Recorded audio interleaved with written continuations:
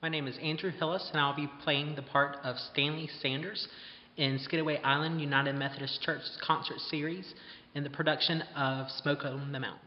My character Stanley is a little bit troubled. He hasn't really found his place again with his family, and you can really see that throughout the show. I got an idea, Sin. I think a lot of times bad things are just thrown out at unsuspecting folk.